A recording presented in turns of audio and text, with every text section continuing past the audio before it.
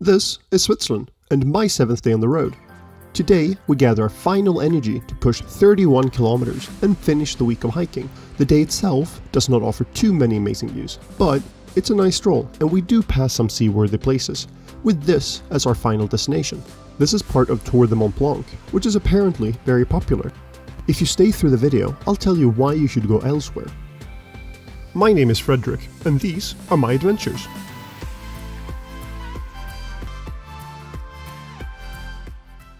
"5:30 and the excitement is on top. 31 kilometers, two people that don't want to talk, and totally dark. We'll see. A few hours and then the sun will look at us and we're going to be happy again." Not everyone can handle early mornings, and they still have not woken up. But I just filmed a bit, and I personally loved waking up early and get out in nature while nature also is waking up.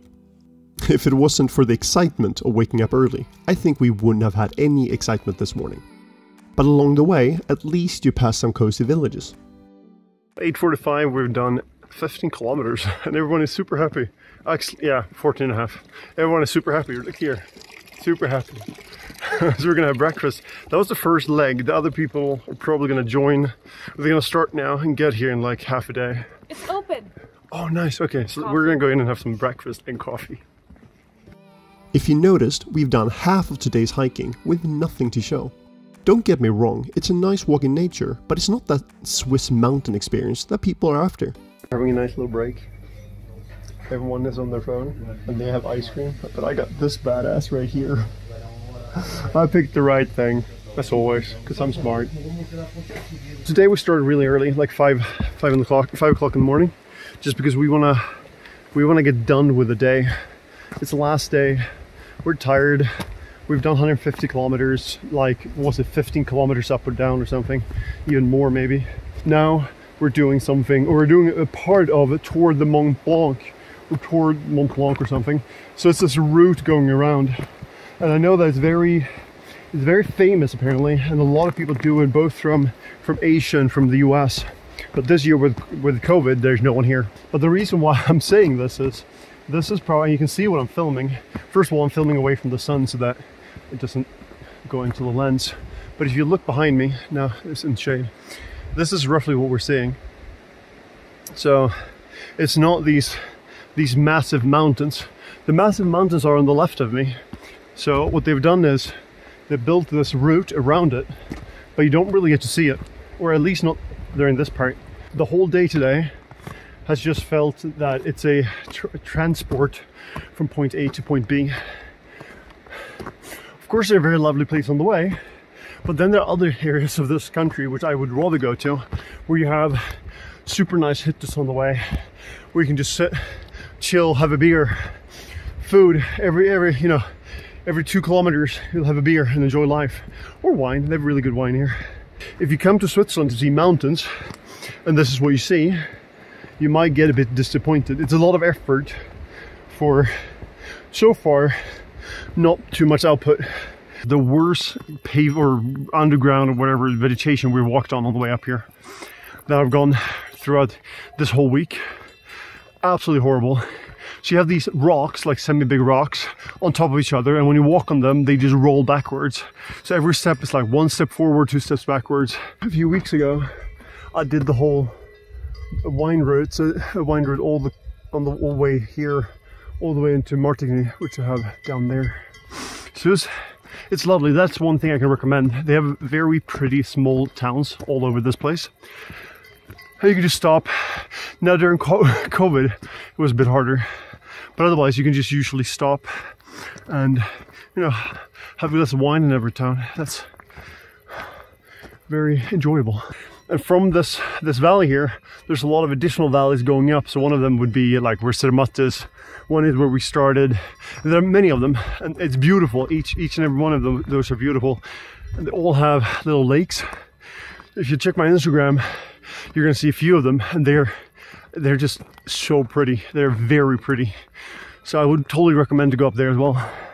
And then beyond this, you have Lake Geneva in that area. So funny, currently Switzerland, the whole of Switzerland is behind here.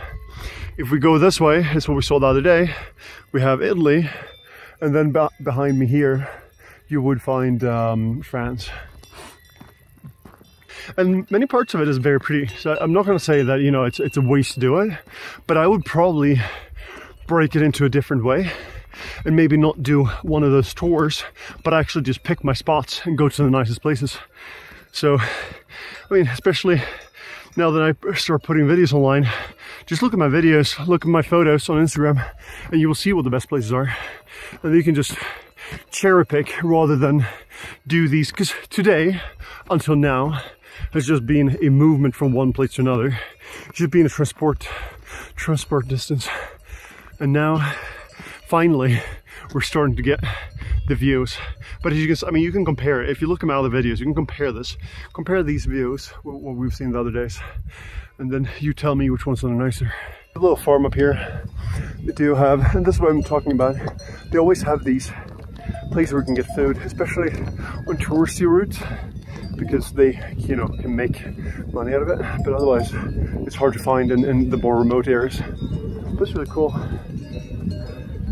And all the place around you have cows. Let's quickly talk about rating. The overall experience, I would give it 5. It wasn't bad, it's just that you have very high expectations when you hike in Switzerland. For seaworthiness, I would give it a 5. It's a gentle stroll the whole day, and I did like see the whole of Vallis, where I usually hang out.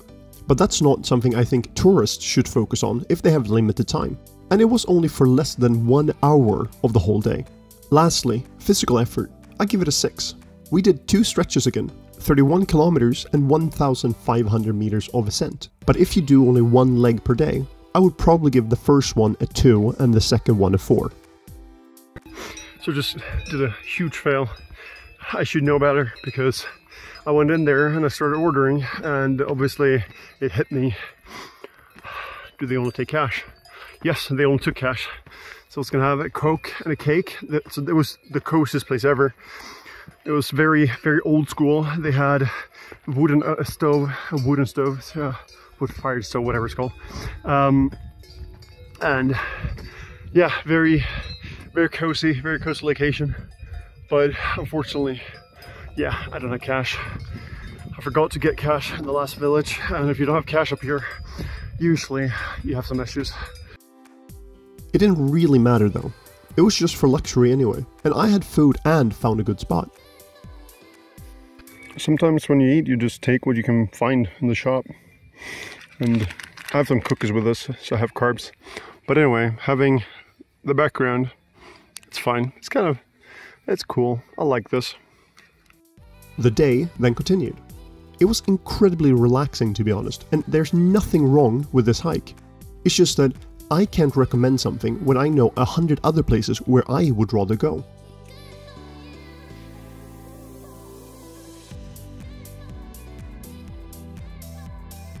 So finally we made it to the lovely place of Trient. 32 kilometers in one day. It's 252. We've done 1,200, 1,300 in elevation. Been a challenge. Now we're trying to find the place we're going to stay. We're going to stay in a cool place. I'll show you that actually. Have you ever seen a pink church? I have. It's a pink church. So here in Switzerland they have pink churches. Not everywhere, but I've seen it before actually. Here we go, pink church. So coming in here, we thought we were going to be walking straight into Trient. However, it was just like 200 meters straight down.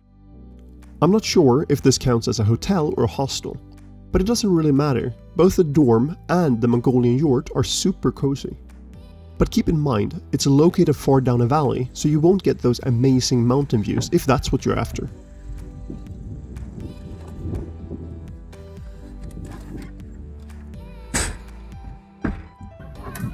First day without any hiking. We're gonna go to the spa. It's gonna be amazing. Let's see. Oh, well, we have a huge sign in the middle. So let's rotate. My hair is amazing. There. Another glacier. Wherever we go, we have glaciers. So we see all these other people hiking, and it's like sucks to be them. Look at those people.